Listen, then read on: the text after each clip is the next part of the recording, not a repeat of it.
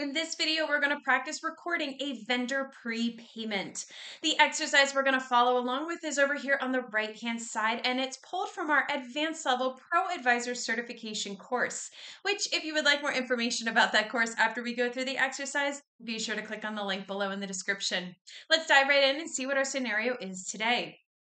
This exercise has 3 parts with a scenario for each shown as you go through the exercise. Be sure to do all 3 parts of this exercise in the same sample company session.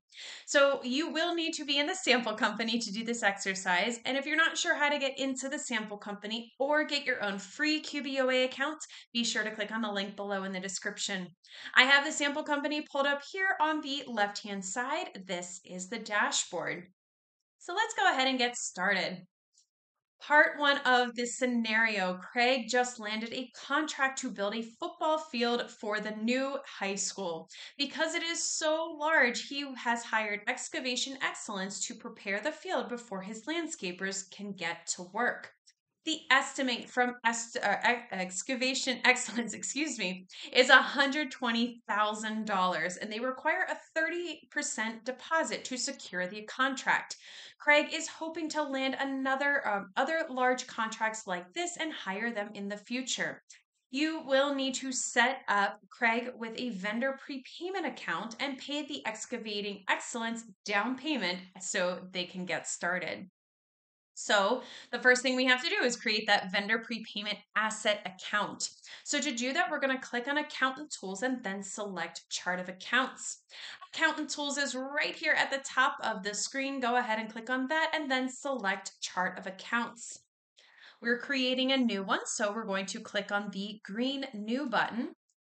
This will be an asset, so go ahead and click on Assets. In the Save Account under field, we want to select Other Current Assets. So click into that box, and then you want to select Other Current Assets. In the tax form section, select Other Current Assets. So click into that box. You may need to scroll down a little bit, and then once you find Other Current Assets, go ahead and select that as well. In the account name field, we want to type vendor prepayment. So go ahead and click into that box and type vendor prepayment. Okay, so once you have done all of that, we can go ahead and click on the green Save button. So go ahead and do that. And that new account has been created. Next, we need to create an expense for the 30% deposit. So to create that expense transaction, we're going to click on the plus new button and then select expense. The plus new button is on the top left corner of the screen. Go ahead and click on that and then under vendors, select expense. Now, since Excavation Excellence is a new vendor, we will need to set them up, which can be done directly within the expense transaction. So in the payee field, we want to type Excavation Excellence and then select plus add new Excavation Excellence. So go ahead and click into this box and go ahead and type their name, Excavation Excellence. Excavation Excellence. Great. And then once you type in their name, you want to click on this plus add new. Go ahead and do that. And you will see this new vendor form appear with their name. If you had in real life any other information that you could put about this vendor, highly recommend filling out this profile as much as possible. But for the purposes of this exercise, we're just going to have their name. So you can go ahead and click on the green Save button. And now you can see they are a new payee. All right, so where did I go? Here we go. We're going to leave the payment account and payment date fields as is, but of course, in a real life scenario, if you need to make adjustments, definitely do it here. So on the first line in the category field, we want to select vendor prepayment. So click into that box right there, and then you can start typing in vendor to have it appear for you. Once you have it, go ahead and select that account. In the description field, we want to type high school excavation. So click into the description field and type high school excavation. The amount here is going to be $36,000. And that is because it is 30% of that $120,000 amount. So in the amount field, go ahead and type, oops, I need to click into the amount box and then type $36,000. We are done creating this expense. So go ahead and click on the Save and Close button that's down here on the bottom right corner of the screen. And there you go. You can see that expense has now been saved. So part 2 of the scenario, you have just received the first bill from Excavation Excellence in the amount of $14,000. How do you record this bill as paid given that you have already put down a deposit? So let's create that bill first. To do so, we're going to click on the plus new button and then select bill. So the plus new button on the top left corner, once again, click on that and then under vendors, select bill. Once it comes up, we need to fill it out.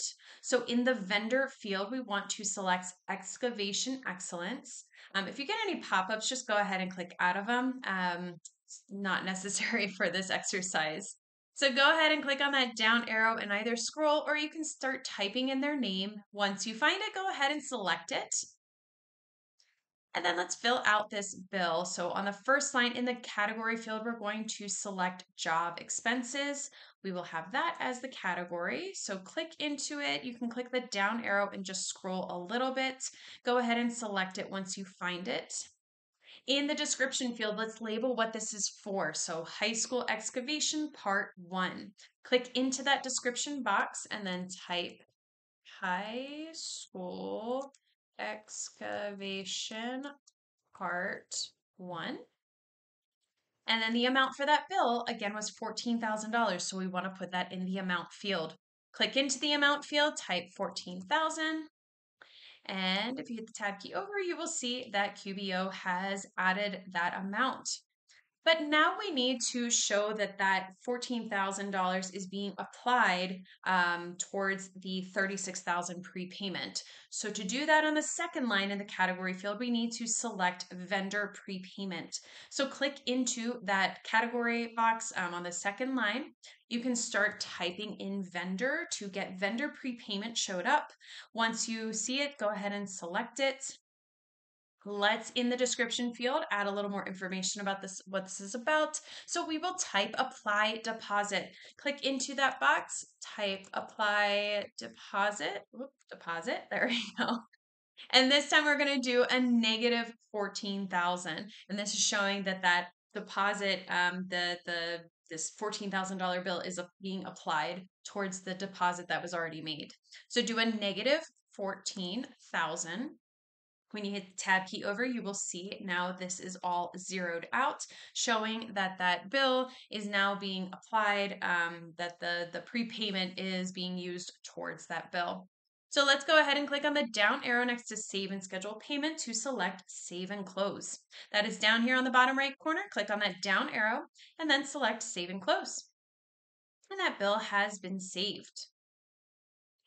So part 3 of this scenario, Craig is checking his cash flow to see if he can begin some other projects. He needs to know how much is left of his prepayment to Excavation Excellence. So how would you find this out for him?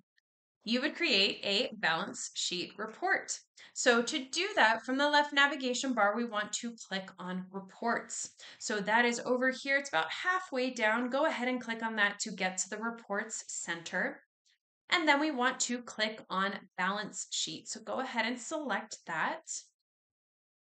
We want to see all dates. So in the report period field, we're going to select all dates and then click on Run Report.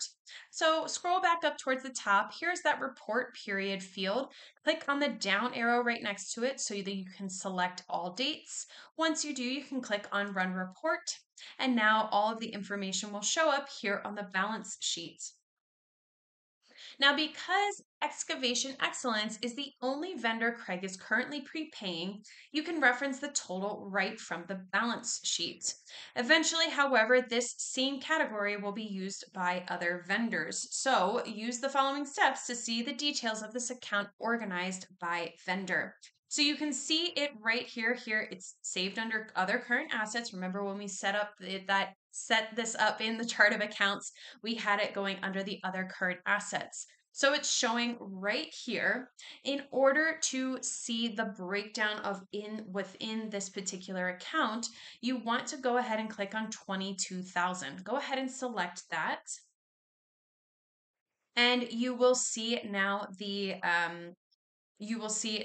report showing the information about this vendor prepayment. As you can see, there's only the one for excavation excellence, since that is the only one that he is prepaying on right now. Now, as a big note here, Intuit is currently changing the format of all reports. If you are presented to view the report in Modern View, you want to follow steps 30 through 32 as written below here. If you are presented to view the report in Classic View, you want to use the steps written out. So this is considered the Classic View. So let's go ahead and follow these through, and then I'm going to, if I can change it over to the Modern View, I'll show you what that looks like as well. So let's go ahead and click on Customize. That is right here towards the top. And then in the Group By field, we're going to select Vendor. So the Group By field is right here. Go ahead and click on that down arrow and then select Vendor.